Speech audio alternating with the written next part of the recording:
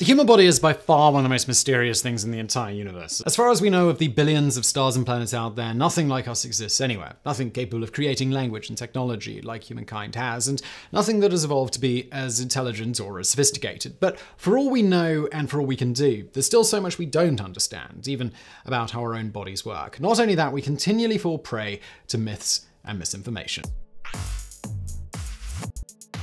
Number 10. You don't have 10 times more bacteria than cells. If you receive enough email forwards from older relatives or peruse enough websites that traffic in bite-sized factoids, you probably come across the notion that humans are made up of bacteria on a scale that outnumbers our own cells 10 to 1. You can find the story shared on some pretty noteworthy websites, in fact. As it turns out, while we do have a good deal of bacteria inside us, it's not the epic scale that some people have assumed in the past. Researchers from Israel and Canada came to the conclusion that your bacteria to cell ratio is closer to 1 to 1. In some cases, a person may get all the way up to a 2 to 1 ratio of bacteria to human cells, but 10 to 1 is just right off the mark and would be the hallmark of a human in a seriously bad state of health. The numbers are so close for some people that the researchers have said that human cells may end up beating out bacteria right after you go to the bathroom.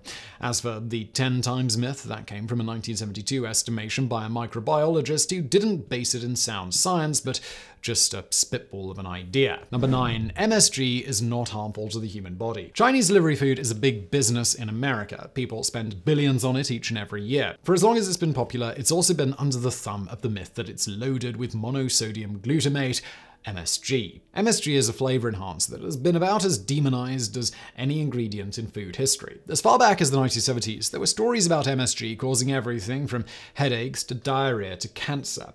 The New York Times in 1978 wrote about how it caused brain damage in animals and something called Chinese food syndrome. An article from 1984 referred to the menace of Chinese food and blamed hyperactivity and cancer on the additive. With so many years of articles heaping scorn on it, you'd think there would be plenty of scientific evidence to back it up.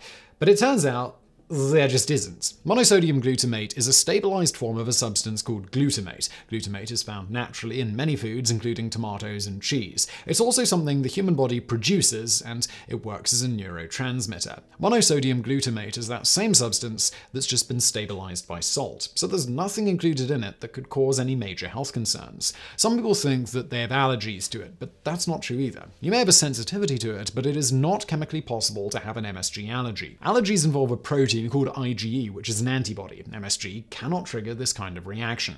The origins of the MSG myth date back to the late 1960s, when an American scientist, suffering unexplained headaches and dizziness, concluded it was all of the Chinese food that he'd been eating. The story stuck, and the myth never went away. Since then, study after study has been able to link MSG to any major health concerns. Number 8. Your body is not 70% water. If you want confirmation that humans are mostly water, look no further than the 1988 episode of Star Trek: The Next Generation, in which the crew of the Enterprise discover a new life form that refers to humans as bags of mostly water. For years now, even non-Trekkies have been under the belief that the human body is made up of about 70% water, but that's not true, at least not always. The human body goes through a lot of changes from day one until day, well, however many you have. When you start out life, you're actually closer to 78% water. From a year onward, you're down to about 65% until your teens. Your sex has an effect on water content, as in general, men are a little more watery than women. Teen boys are around 60% and girls at 55%.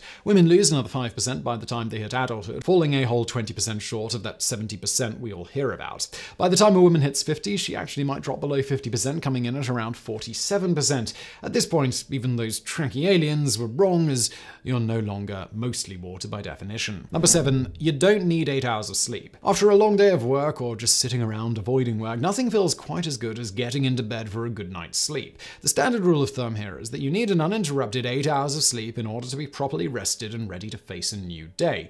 The 8-hour night is a relatively new invention in the grand scheme of human history. Biologically, humans seem to have been better adapted to sleep cycles. This is a first sleep, followed by a period of wakefulness, and then a second sleep. History shows that this method of rest was pretty well spread all around the world. It was only with the advent of the Industrial Revolution and the idea that we could be up and doing other things at night that it became a more widespread belief that we needed uninterrupted sleep. Clocks became taskmasters, and people were more concerned with schedules and what they did and when. That translated into wanting a solid, definite sleep period, even if it was unnatural. Number 6. Fat cannot turn to muscle. The diet and exercise industry is worth hundreds of billions of dollars per year. From supplements to gyms to diet plans and more, people are willing to pay big for the chance at a better, healthier life. That means eating better, working out, and converting all of that fat into muscle. Except in a very real sense, that is impossible. Despite the catchphrase nature of the statement, fat can't turn to muscle. You also hear that if you get lazy, if you don't keep working out, your muscles will turn to fat, and that's not true either. They're two completely different types of tissue in our body, and there is no way one can simply become another.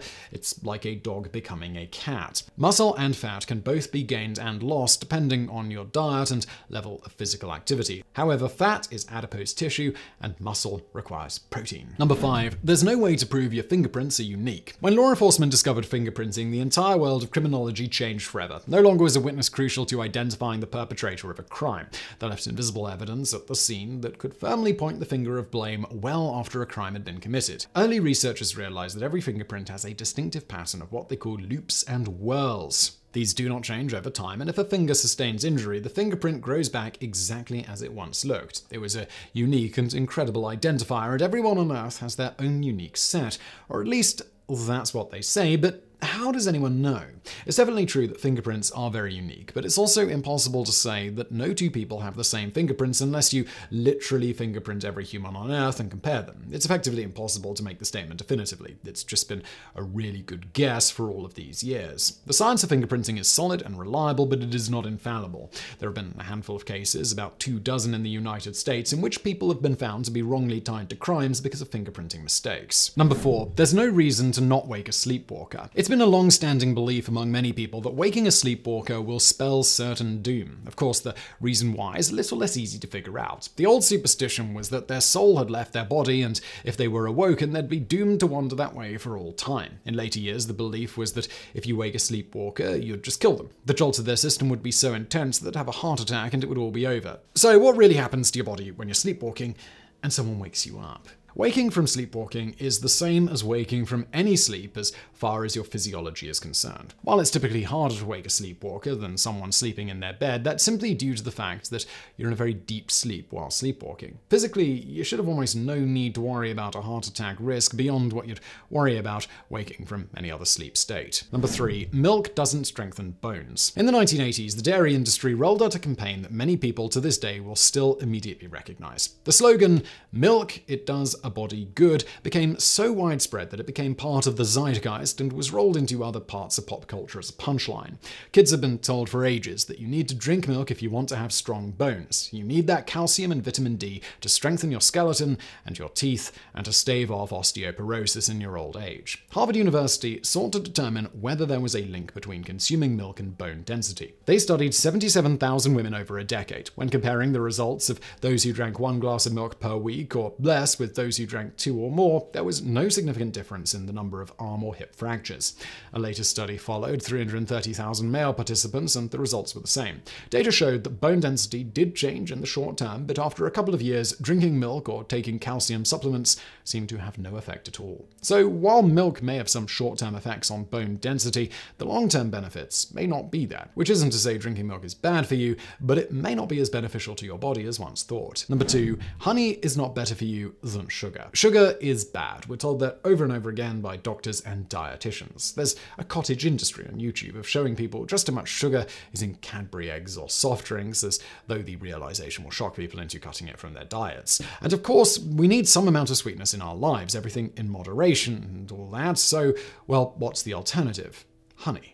Honey has been touted as superior to refined white sugar and other processed sweeteners like high fructose corn syrup. It's all natural and therefore better for you is the way it's often presented. The truth of the situation is that honey is almost exactly the same as sugar as far as your body is concerned. There are very limited nutrients included, a negligible amount in fact, and your body processes it the same as you process any sugar. The biggest difference between honey and sugar is how it affects blood sugar levels. Honey is lower in the glycemic index, so it won't cause spikes like sugar does, but it also has more calories.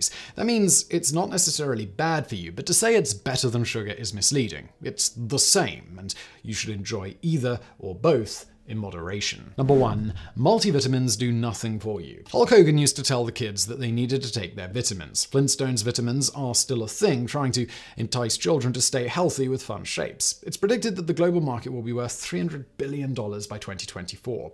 While it's true that the human body needs a host of vitamins and minerals to function, what is far less certain is that you need to get them in fun shapes or with a fruit flavor from a bottle. Research has shown that taking multivitamins has no discernible effect on your odds of getting cancer, heart disease, diabetes, cognitive decline, or a host of other conditions. On the other hand, too much of some vitamins actually may have negative health effects. Pregnant women do show benefits from supplements like iron and folic acid, but everyone else in the world would likely be better off just eating a balanced diet that gives them the required nutrients in a natural way. So I really hope you found that video interesting. If you did, please do hit that thumbs up button below. Don't forget to subscribe, and thank you for watching.